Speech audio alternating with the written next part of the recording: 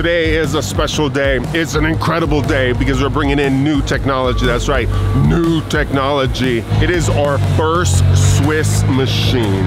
And I'm super excited about this bad boy because we're gonna teach you guys every aspect of Swiss machining. It's gonna be incredible.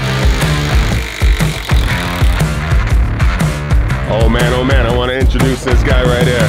What's up, Donnie? What's up, Titan? Saw you through the window, brother. Boom, welcome to Texas. If you haven't guessed, he's the newest addition to the greatest team in manufacturing, and Donnie is gonna oversee our Swiss department. Now, Donnie, when is the first time that you actually ran a Swiss machine? I started my dad's shop when I was 12, and yeah, he put me in a corner deburring parts, and I got bored of it, so he just told me to follow him around. I remember the first time I saw a Swiss machine, I thought it was the coolest thing ever. Just the way it can quickly go from tool to tool, doing different milling, different turning, no indexing, super quick, and yeah, I've loved it ever since. So that was when you were 12. When did you start setting up the Swiss machines? When I was 13. 13 years old. 7th grade, I'd say. That's awesome, man. I love it. Family shop, learned on the floor, and now teaching the world all about the technology, and we're gonna teach them everything. Everything, man. This machine has a lot of options, a lot of cool things to go over, so it's gonna be a lot of cool content coming. A lot of people are like, hey, how come Tornos? And then I see in the comments, people call Tornos the original OG, baby, because these guys, they're what, 140 years old. They were there from the very beginning, and a lot of other people actually copied their technology to actually create these companies. So we went with somebody who had sound technology, who was the originators. I just love having this machine on the floor. Yeah. Boom. Excited, man. Super good, man. Woo, we're gonna get it off the pallet, we're gonna get it into the building, and then we're gonna run power and air and get all the lubrications and oil and everything in there, and we're gonna start going. Woo! Texas, baby. Donnie's in the house. Yeah.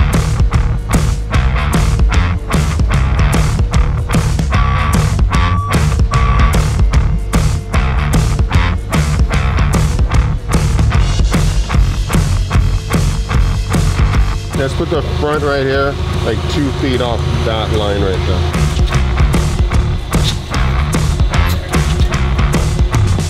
Now, if you actually look at the blue tape on the floor, that was put there for this machine so we could find the location of the machine. You gotta be able to like make decisions on the fly. So when I actually looked at it, we had it over here because I still wanted to have our weight set. I didn't want things to be crowded, but looking at the back of the machine and seeing the machine in person here, I saw it at IMTS, but seeing it here, I really realized that I didn't need that much space back here. So I made the quick decision to just move it over a few feet, which gives us greater distance and makes it so we're not crunched over here, since we have another machine showing up on Friday that's gonna go right there.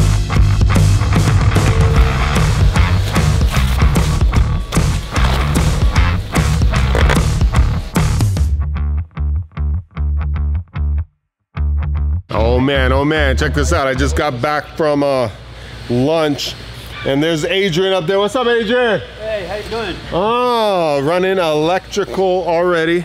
Machine is on the floor, and I got Donnie. Hey. I got Daniel. Boom. The technician from Brazil for Tornos that came to help us out, brother. Boom. Boom.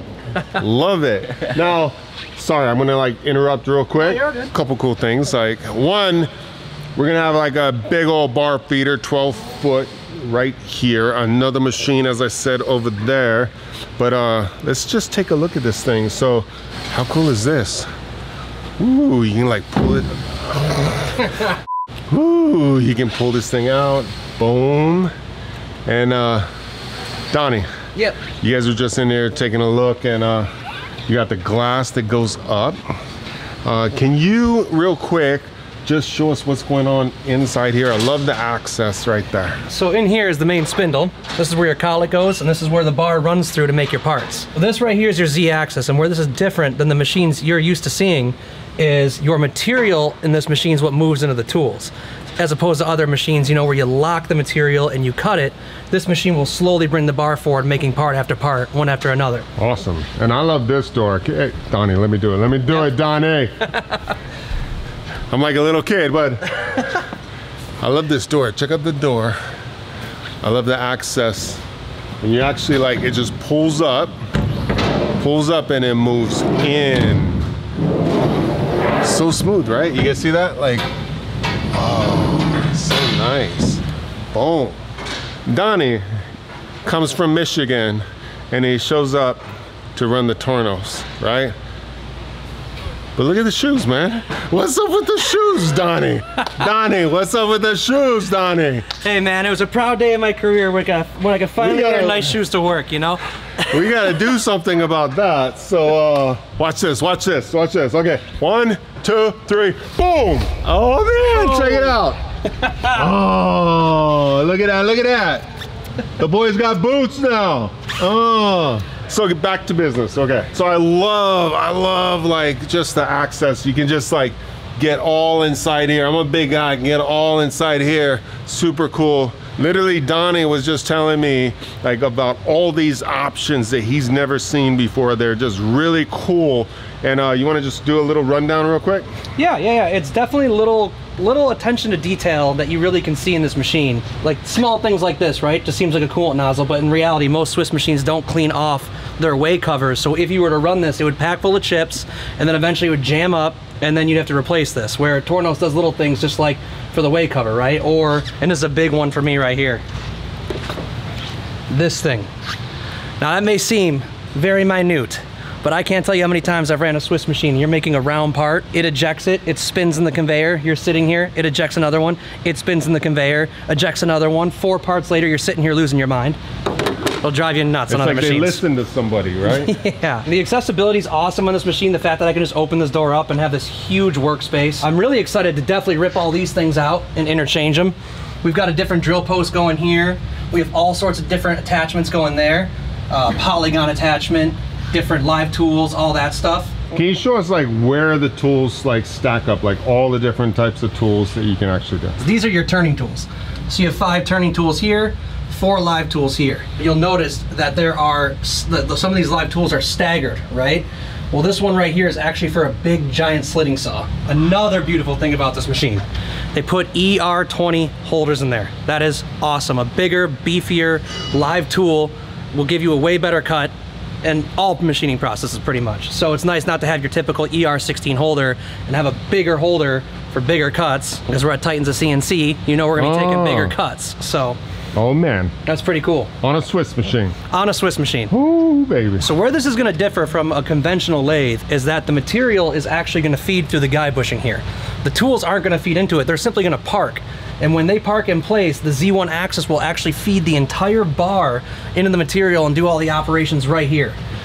What's nice about this is it gives you a way more rigid style of turning, where, you know, you're only 1/8 of an inch away from your spindle all the time. So if you have to turn something 6 inches long, you can actually park your tool right in front of the spindle and feed it out. So it's not hard on this machine at all to make really, really long parts. That is a huge advantage of Swiss machining compared to conventional lathe machining. One thing I'm really looking forward to showing you guys is making a really long screw on this machine. So you can do a threading cycle into a turning cycle into a threading cycle. And what is amazing about a machine like this is you can actually pick up into the thread perfectly without having blend marks and make a screw as long as you can think of, really. It's gonna be crazy. So here's a counter spindle. I'm gonna actually pick up the piece off the guide bushing and spit it out into here when it's done being machined. You have several stations over here for the sub spindle. You have these ER16 collets and multiple different modular attachments that we can put over here. You have 90-degree attachments, you have straightforward attachments, live, static, you name it. We could put it over there and make it happen. Once it's done, there's gonna be a knockout. When it's done machining on the sub spindle, this pneumatic cylinder is actually gonna knock the part out, which they won't get stuck because of this flap that I love a lot. That's pretty much the whole process. Boom, Donnie in the house, man. Love it. Woo, he's first day on camera, he's already smooth, baby. And I'm just gonna walk around really quick, just take a look at it. Love it. And then we're gonna finish running electrical. You can see just standing here, they already got all the wire up there.